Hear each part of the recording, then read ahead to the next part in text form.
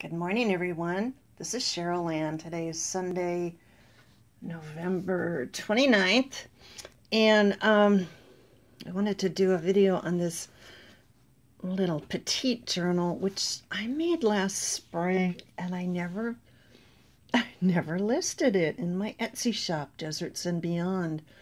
And she's really cute. I don't usually make these small ones, but she's 6.5 by 4.25.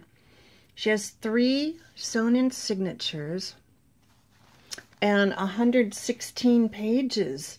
So she's a little chunky monkey. I did use some digitals. These are from Mrs. Cogs. So let's take a look. She has this little pocket here in the front with some tags, and there's a tag here with another digital from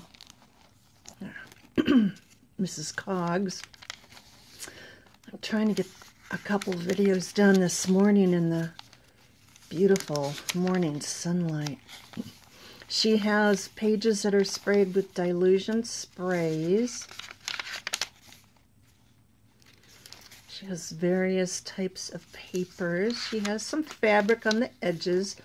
There's lots of colors in here. It's not just the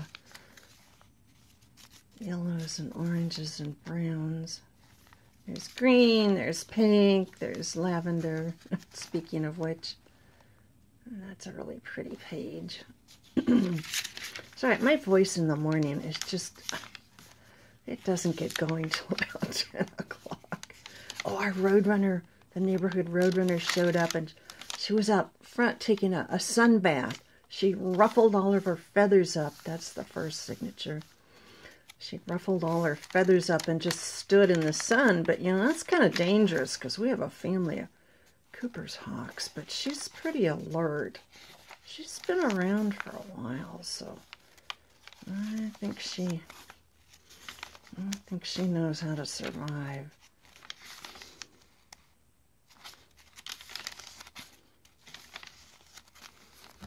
All kinds of real colorful little digitals and tucks and pockets.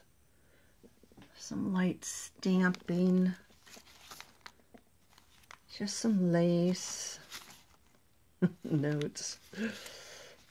She really is adorable. Get her out of the flowers.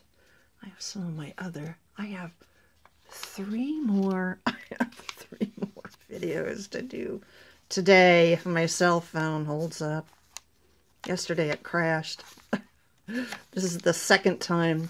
That's the second signature. This is the second time I've tried to make this video.